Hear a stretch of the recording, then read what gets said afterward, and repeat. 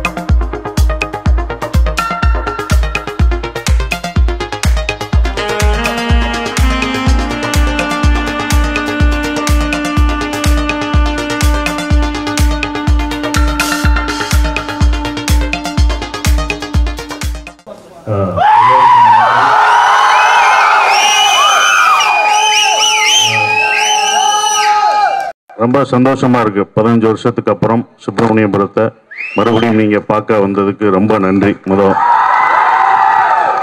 முதல் படம் எப்படி இருந்ததோ அதே மாதிரி நைட் ஃபுல்லா தூக்கம் இல்லை. இப்போ பார்க்கும்போது நான் எக்ஸ்பெக்ட் பண்ணல இவ்வளோ ரசிகர்கள் இருக்காங்க. 15 வருஷம் இருக்கும்போது ரொம்ப உங்களுக்கும் பத்திரிகை இந்த படத்தை அப்ப இருந்து இப்போ வரைக்கும் பத்திரிகையில போட்ட பத்திரிகை நண்பர்களுக்கும் சுப்பிரமணியம் ரசிகர்களுக்கும் என்னோட நன்றியை தெரிவிச்சுக்கிறேன். அழகர், பரமன், காசி எல்லாம் மறுபடியும் நீங்க பாருங்க. ரொம்ப சந்தோஷமா இருக்கு இந்த படம் இவ்வளவு தூரம் வந்ததுக்கு. எல்லோருக்கும் நன்றியை தெரிவிச்சுக்கிறேன். சுப்பிரமணியபுரத்தில் வந்து காஸ்டியூம்ஸ் 80s காஸ்டியூம்ஸ் அப்படியே கொண்டு வந்த நடராஜ் காஸ்டியூமரு, அதில் அசிஸ்டண்டா ஒர்க் பண்ண பிரபு தெரியும், சுந்தரபாண்டியன் வச்சு எடுத்தாரு. எங்க எடிட்டர் ராஜா முகமது சார் அந்த படத்துக்கு இது பண்ணாரு. இவரை சொல்ல தேவையில்ல. அழகரு சாவு பயத்தை காட்டாங்க பரமான்னு சொன்ன அந்த அழகு. ஸோ ஜெய் கதாகரம் வந்தது. டோப்பனா ஃபர்ஸ்ட் சீன்ல இவர் தான் கட்டி வச்சு குத்தாரு. கடைசி வரைக்கும் உயிர் நண்பனா இருந்தாங்க ரெண்டு பேர், டும்கானும் டோப்பானும். அதுதான் இதுல இருக்கும். மதுரை குழுங்க இப்ப வரைக்கும் ஹிட் ஆகிறதுக்கு காரணம் அப்துல் டிசைனர். அவங்க படம் ஃபுல்லாக அந்த 100 days போஸ்டர் வரைக்கும் இப்போ வரைக்கும் ஒர்க் பண்ணும்போது எங்களுக்கு வந்து புதுசாக மறுபடியும் ரீரிலீஸ் மாதிரியே தெரியல, ரிலீஸ் மாதிரி தான் இருந்தது. அப்புறம் சொல்லவே தேவையில்லை. கனகா கேரக்டரில் அப்போ இருந்து இப்போ வரைக்கும் 15 வருஷமா எங்களுடைய நட்பு அதையும் தாண்டி தொடர்ந்துக்கிட்டு இருக்கு. இதெல்லாம் எங்களோட நட்பு. ரொம்ப நன்றியை தெரிவிச்சுக்கிறேன். அவங்க வந்து என்னடா படத்துக்கு சம்பந்தம் இல்லாதவங்களை கூட்டு வந்துருக்குன்னு நினைக்கிறாங்க. அவங்க வந்து வால் சண்டை வீராங்கனை ஒலிம்பிக்கில் வந்து இந்த வருஷம் கலந்துக்கிட்டாங்க. போன வருடம் ஒலிம்பிக்கில் முதல் முறையாக வால் சண்டை வீராங்கனை கலந்துட்டாங்க. ஸோ இந்த படத்தை பார்க்க வரணுன்னாங்க, வந்தாங்க. ஸோ அவங்களுக்கும் என்னுடைய நன்றியை தெரிவிச்சுக்கிறேன். என் தம்பி ரொம்ப நன்றி. ஏன்னா 15 வருஷத்துக்கு முன்னாடி கமலாவில் ரிலீஸ் ஆகலன்னு நினைக்கிறேன், கொடுக்கல. அதே 15 வருஷத்தை பிடிச்சி கமலாவில் ரிலீஸ் பண்ணி வச்சுட்டேன். ரொம்ப நன்றி தம்பி. இந்த இப்போ ஜெய் பேசுவார். வணக்கம் எல்லாருக்கும். முதல்ல பெரிய நன்றி சொல்லிக்கிறேன். ஏன்னா ஃபர்ஸ்ட் டே ஃபர்ஸ்ட் ஷோவோட இன்னைக்கு ரொம்ப க்ரௌட் அதிகமாக இருக்கு. ஸோ ரொம்ப சந்தோஷம். 15 வருஷம் கழிச்சு இந்த படத்து மேலே ஒரு மரியாதை வச்சிருக்கீங்கன்னா ரொம்ப ரொம்ப சந்தோஷம். ஒரே ஒரு தேங்க்ஸ் வந்து சசி சாருக்கு தான் சொல்லணும். ஏன்னா இன்னைக்கு அவர் இல்லைன்னா நான் இன்னைக்கு இங்கே இல்லை. ஸோ அது உண்மையான வார்த்தை. Thank you so much. இதே மாதிரி சப்போர்ட் எங்கள் எல்லாருக்குமே பண்ணிட்டே இருங்க. நன்றி. எங்களால ஃபர்ஸ்ட் டே ஃபர்ஸ்ட் ஷோ அப்போ பார்க்க முடியல. ஜெய் சொன்னதான் ஞாபகம் வருது. எங்களுக்கு ஃபர்ஸ்ட் ஷோவே கொடுக்கல 15 இயர்ஸ்க்கு முன்னாடி. இப்போ எனக்கு 8 மணி ஷோ ஃபர்ஸ்ட் ஷோ கொடுத்துருக்காங்க. அதுவே எங்களுக்கு பெரிய சந்தோஷம். ஏன்னா ஃபர்ஸ்ட் ஷோ பார்க்காம மத்தியானம் ஷோ தான் போய் தேடி பார்த்தோம். அது பண்ணி இப்போ எங்கள் சகோதரர் பேசுவார். நன்றி. சசி சொன்ன மாதிரி தான் நேற்று நைட்டே ஃபோன் பண்ணான். நானும் சொன்னேன் கொஞ்சம் பதட்டமாக தாண்டா இருக்கு அப்படின்னு. திரும்ப காலையில் ஃபோன் பண்ணேன். அன்னைக்கு மாதிரியே இருக்குது இன்னைக்கு மாதிரியே என்னைக்கு இருக்கணும். உங்களுடைய ஆதரவு இருக்கணும். நன்றி. பாண்டியன் படத்தினுடைய இயக்குனர் நான். சசிகுமார் சார் தான் எனக்கு அப்படி ஒரு வாய்ப்பு கொடுத்தாங்க. சுப்பிரமணியபுரம் ஒர்க் பண்ணும்போது ஆக்சுவலாக வந்து ஃபஸ்ட்டு நான் ஜாயின் பண்ணும்போது லாஸ்ட் அசிஸ்டன்ட் டைரக்டர் நான். அதில் வந்து துரைவானன் சொல்லி அண்ணன் ஒருத்தர் ஒர்க் பண்ணாங்க. அப்புறம் ஹெல்த் இஷ்யூனால கொஞ்சம் ஷூட் போகும்போது ஒர்க் பண்ண முடியலை. லாஸ்ட் அசிஸ்டண்டாக சேர்ந்த என்ன கொஞ்சம் கொஞ்சமாக ஒவ்வொரு ஸ்டெப்பாக ஒவ்வொன்றா கொடுத்தாங்க. காஸ்டியூமுக்கு பார்க்க சொன்னாங்க, அப்புறம் ஷெட்யூல் பார்க்க சொன்னாங்க. லாஸ்ட்டில் வந்து பேடு கொடுத்து நீயே ஃபாலோ பண்ண அப்படின்னாங்க. ஸோ ஒரு முதல் படத்துலையே கீழே இருக்க என்னையை இணை இயக்குனராக கொண்டாந்து நிறுத்தி அதுக்கப்புறம் தொடர்ந்து ஈசனில் ஒர்க் பண்ண வச்சு அப்படியே கூப்பிட்டு வந்து என்னை ஒரு இயக்குனர் அறிமுகப்படுத்தினார் சார்.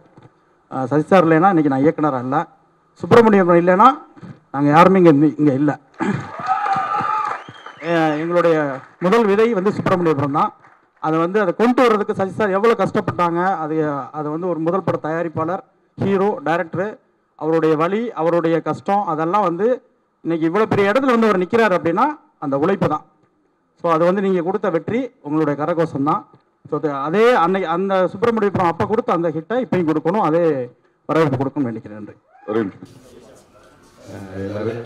எல்லாருக்கும் வணக்கம். அமைதியாக வந்திருக்கேன் வணக்கம். 15 வருஷத்துக்கு முன்னாடி இந்த மாதிரி வாய்ப்பு எனக்கு இங்கே கிடைக்கல, இன்னைக்கு கிடைச்சிருக்கு. எல்லா பொருளும் இறைவனுக்கு இந்த மாதிரி எல்லா பொருளும் சசிகுமார் இருக்காரு அப்படின்னு இருக்கிறேன். நன்றி நன்றி. இப்போது இசையமைப்பாளர் ஜேம்ஸ் வசந்தன் அவர்களுக்கு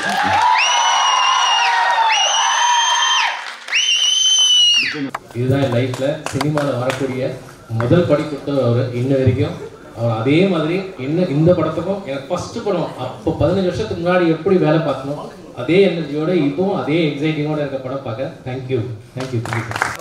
ஒரே ஒரு வார்த்தை தான், சுப்பிரமணியபுரம்னு ஒரு படம் வரலன்னா இந்த ட்ரெஸ்ஸும் இருக்காது, சாப்பாடும் இருக்காது, வாழ்க்கையில் எப்படியா இருப்போன்னே தெரியாது. என்ன சொல்கிறதே தெரியல. அப்படி ஒரு படம் வந்ததுனால மட்டுமே அது எனக்கு, நான் வீட்லேயே சொல்லுவேன், இது ஒருவேளை நம்ம நல்லா இருக்கிறதுக்காகவே எடுத்துருப்பாரோ சார் படம், மியூசிக் பண்ணியிருப்பாரோ அப்படின்னு நினச்சேன். பல தடவை சொல்லியிருக்கிறேன் வீட்டில். ஏன்னா ஒவ்வொரு நாளும் தூங்கும்போதும் சரி, எழுந்திரிக்கும் போதும் சரி, இப்படி ஒரு வாய்ப்பு இல்லைன்னாக்கா நம்ம இன்னைக்கு இந்த உலகத்தில் நம்ம இருந்திருப்போமா என்னன்னு தெரியாது அப்படிங்கிறத நான் பல தடவை வீட்டில் சொல்லுவேன். அது என்னவோ தெரியல, மக்களுக்காக எடுத்தாங்களோ இல்லையோ, நான் வாழறதுக்காகவே எடுத்தாங்க சுப்பிரமணியபுரம். கல்லு மலை மேல அந்த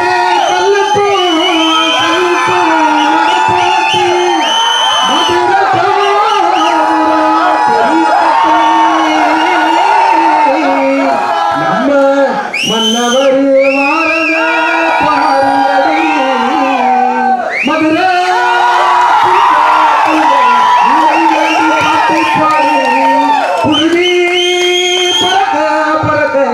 போடாத ஆட்டம் போடு, இந்த மண்ணு மனசு நம்ம மனசை எடுத்து சொல்லும், வந்து நின்று ரசிக்கிற ஊரு சரம் சுப்பிரமணியபுரம் 15ஆம் ஆண்டை தாண்டி சொல்லும்.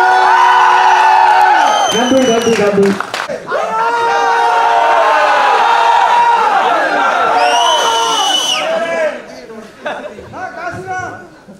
பழக்கத்துக்காக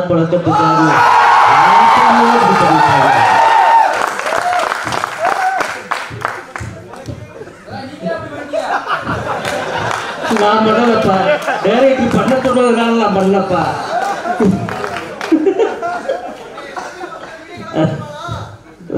இந்த படத்துல வந்து சசிகுமார் அண்ணன் சொல்றதை விட சார்னு சொன்னா அதிகமாக காசு கொடுப்பாரு. ஏன்னா இந்த ராமில் நாங்கள்லாம் வேலை பார்க்கும்போது அப்போ எல்லாருமே வந்து சார் சார்னு சொன்னாங்க. நானும் எங்கள் டைரக்டர் காரை கழுவிக்கிட்டு இருப்பேன். கழுவும் போது ஒரு வந்து எப்படின்னா என்ன சொல்கிறது, ஒரு அமிதாப் பச்சன் மாதிரி. ரெண்டாவது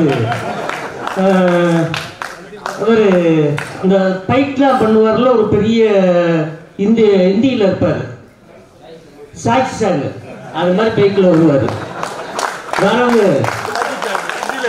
நான் என்ன பண்ணுவேன், சார் வணக்கம் சார் அப்படின்னு சொல்லிடுவேன். கருப்பு இங்கே 50 ரூபா இருக்குது, எனக்கு 2 இட்லி வாங்கிட்டு உனக்கு வேற எதுவும் சாப்பிட்டு வந்துருக்க முடியாது. சரி சார் நீங்கள் மேலே போங்க சார் அப்படின்னு சொல்லிட்டு நான் பாட்டுக்கு அப்போ வாங்கியாலும் கொடுக்க வேண்டியதை கொடுத்துருவேன். அதே மாதிரி இந்த படம் வந்து இது பண்ணும்போது கருப்பு ஆணி அடிச்சுட்டேன் நீந்தே இருக்கிற வருவியா வரமாட்டியா அப்படின்னு.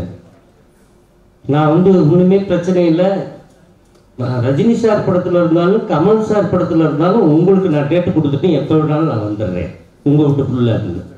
ஏன்னா இந்த இடத்துல நிறைய விஷயத்தை நான் சொல்லணும். ராமனை கஷ்டப்படும் போது சமுத்திரக்கனியன் எனக்கு தெரியும். ஒரு அன்னை வந்து சொல்லுவாப்புல, கருப்பு ஏன் இருட்டுக்குள்ள இருக்க வெளிச்சத்துக்கு வா அப்படின்னு சொல்லுவார். சொல்லும் போது ஏன்னா அந்த செவர் வந்து ஒரு ஓட செவர் மாதிரி இருக்கும், சின்ன செவர், அதுலதே நான் படுத்து கிடப்பேன். டெஸ்ட் மிஸ் ஆனா பாடி ஆயிடுவேன். அப்படி இடம் அந்த இடம். அப்படி இருக்கும்போது அப்போ ராம் படம் ரிலீஸ் ஆயிடுச்சு. இவங்க எல்லாருமே போயிட்டாங்க. என்னைய வந்து தம்பி உங்களை சொல்கிறது தப்பாக நினச்சிக்கிறாதீங்க, ஏன்னா செக்யூரிட்டின்னு சொல்லுவாங்க, அதை நீங்கள் அந்த ஒர்க்கு பண்ணுறீங்க, அதை பற்றி சொல்லக்கூடாது. என்னை நிப்பாட்டிட்டாங்க. நிப்பாட்டப்போ இப்படி அண்ணே அமீர் என்னை திரும்பி பார்க்குறாரு, சசி போய் கூப்பிட்டு வா அப்படின்னு. அப்போ என்னை இப்படி தோளில் அணைச்சி கருப்பு இன்ட்ரோலுக்கு அப்புறம் என்ன நிலைமைக்கு ஆக போறீங்க பாருங்க. அதே மாதிரி இன்ட்ரோலுக்கு அப்புறம் உங்களி பிங்கஸ் அப்படின்னு சொல்ல அடிச்சு கிளாப் அடிச்சு தூக்கிட்டாங்க. அப்போ எனக்கு என்ன ஆர்வம் தெரியல. அண்ணன் அமீர் வாழ்க, அண்ணன் சசி வாழ்க, அண்ணன் சமுத்திரக்கனி வாழ்க, இப்படித்தான் நான் சொல்லிக்கிட்டு இருந்தேன். ஏன்னா எங்களுடைய நட்பு வந்து அவ்வளோ ஒரு நட்பு, பாசத்துக்காக.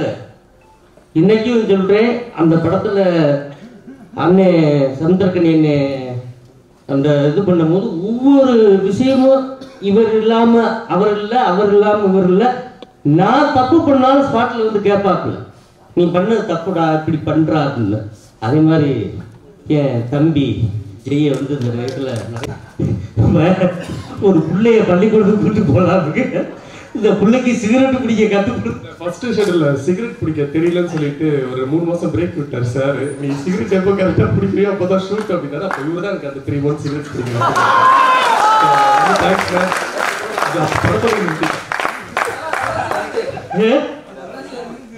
என்னது அது சொல்றேன். என்ன அழகரு இந்த புள்ள ஏதோ சொல்லிட்டு போகுது அப்படின்னு. அப்பத்தான் உடனே அழகு சொல்லுவாப்புல, ஏதோ ஒரு சித்தப்புள்ள பேசிக்கிட்டனா ரொம்ப இது பண்ணிக்கிட்டு போறா அப்படின்னு. விடாத பொம்பளை பிள்ளையிலே படுத்தேன், கொஞ்சம் நேரம் புரிஞ்சுங்க, அப்புறம் புரிஞ்சு பேச ஆரம்பிச்சுங்க. நமக்கு இருக்கிற பொழப்புக்கு இதெல்லாம் தேவையாது. நமக்கு என்ன பொழப்பு இருக்கு, இவங்களுக்கு மத்தியில் வாழ்றாங்க சொல்லி பொழப்புட்டாங்க. அதே மாதிரி டே முக்கச்சாமி, என் நண்பர்களை போட்டு விட்டியாம எங்க இருக்க, வெளியில வாடா அப்படின்னு. உடனே பூட்டி கிடக்கிற வீட்டுல சட்டை பிடிச்சிருக்காயே, வீட்டை கழுவி 3 நாள் ஆச்சுதா அப்படின்னு. சித்தா சித்தா கூட்டத்துல கட்டு சொத்த அவுக்காத. போன வருஷம் போட்டிருந்தாரு அவர் குலாத்த மொக்கையா, இந்த வருஷம் சித்தனுக்கு கான்ட்ராக்ட் கொடுக்க மாட்டோம்னு சொல்றான் அப்பா.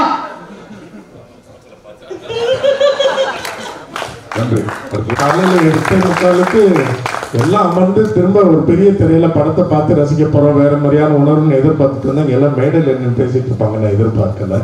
இருந்தாலும் அந்த மகிழ்வான நாள் உங்களுக்கும் எங்களுக்கும்.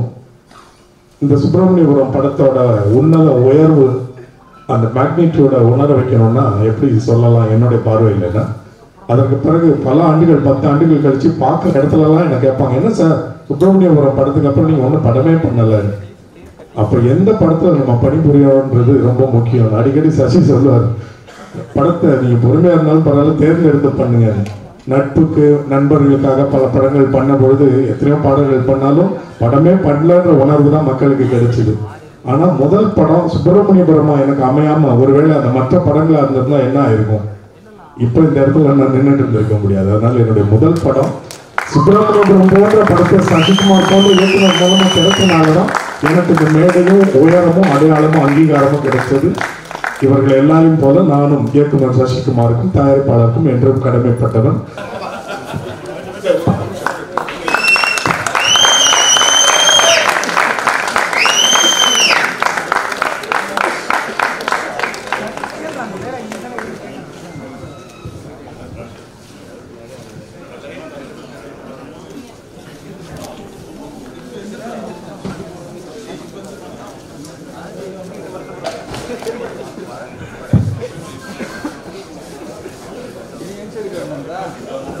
ஒரே நிமிஷம்.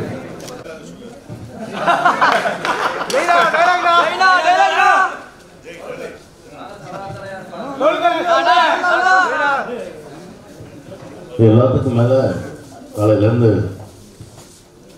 தம்பி அசோகை பற்றி தான் நினச்சிட்டு இருக்கேன். அவன் இருந்திருந்தா ரொம்ப சந்தோஷப்பட்டிருப்பான். அவன் நினைவுகளோடு திரும்ப ஒரு வாட்டி படம் பார்ப்பேன். எல்லோருக்கும் நன்றியை தெரிவிச்சுக்கிறேன். எனக்கு சுப்பிரமணியபுரத்துக்கு உதவிய என்னோட கேமராமேன் இல்லை, அவங்களுக்கும் என் நன்றியை தெரிவிச்சுக்கிறேன். சுவாதிக்கு நன்றியை தெரிவிச்சுக்கிறேன், வரமில்லை. நிக்கிலுக்கு என்னுடைய நன்றியை தெரிவிச்சுக்கிறேன். ஏன்னா முதல் ரிலீஸ் மாதிரி அவர் ஒர்க் பண்ணார். அப்புறம் விரும்பாண்டி எல்லாருக்கும் என்னுடைய நன்றியை தெரிவிச்சுக்கிறேன். தேங்க்யூ. நம்ம உங்களோட சேர்ந்து நானும் பார்க்குறேன். தேங்க்யூ. என்ன பரவாடி, நான் மட்டும் தான் அவனை பார்க்குறேன்.